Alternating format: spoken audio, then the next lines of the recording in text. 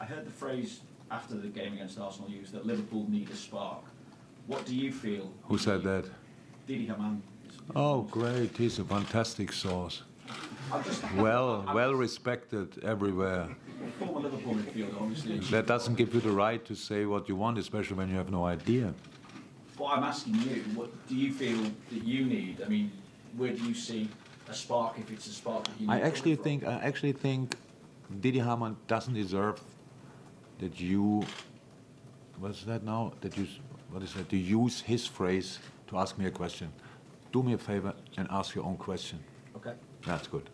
We won't use that phrase then, but I feel, what is it you feel? Try to that ask you a question without the word spark. That's the challenge now. Huh?